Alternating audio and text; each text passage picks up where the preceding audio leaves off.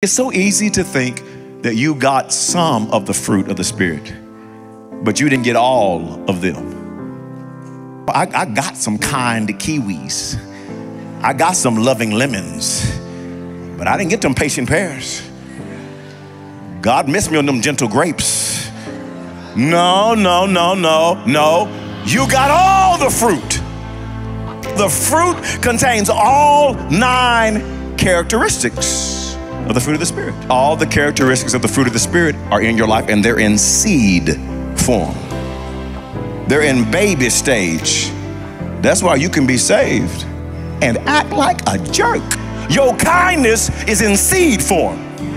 It's in baby form. You need it to grow. Just because you don't see it manifested in your life doesn't mean the seed isn't there.